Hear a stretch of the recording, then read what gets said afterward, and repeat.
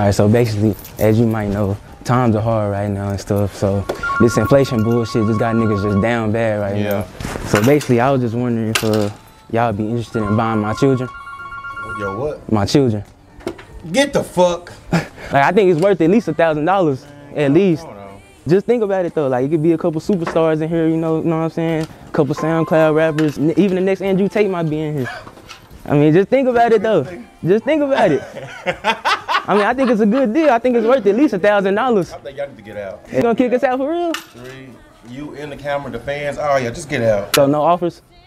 No offers? And we don't want it. It could be some superstar. I mean, you never know until you roll the dice. You gotta gamble sometimes. You gotta gamble sometimes. You never know. You never know until you roll the dice. And my dog. Y'all sure? Ain't no offers? Y'all sure?